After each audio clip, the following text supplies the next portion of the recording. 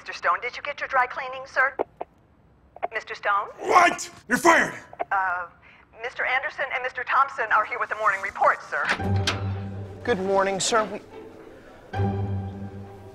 You're wearing a dress. What's that? You're in a dress. I'm wearing a dress. Yes, sir, you're in a dress. You look lovely today, sir. Thank you, Thompson. Here's the morning report, sir. Get back here! Sales staff, conference room, 10 minutes!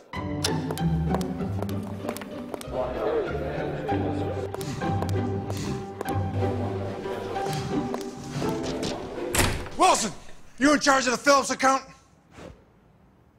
You're fired. Let me tell you a story, gentlemen. When I started working at this corporation, I was working in the mailroom. But I took some initiative. I put myself in the boss's shoes. And you know what, gentlemen? In 10 years, I was the boss. And now I'm wearing those shoes. By 3 o'clock, I want change. Stone, may I say that your outfit looks fantastic today, sir? You look wonderful today, sir. Looking sharp, Mr. Stone. Mr. Stone? Mr. Stone? It looks better on you, sir. What's that? The dress. What dress? I'm gonna go change.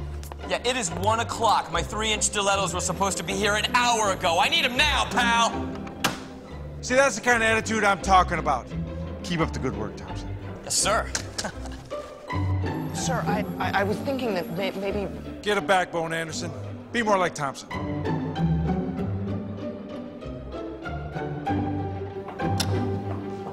You, Mr. Stone? Yes, what is it? Well, there was a mix-up with the dry cleaning. Sorry.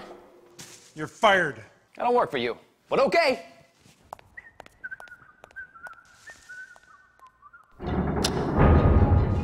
I certainly hope you all took my little talk seriously.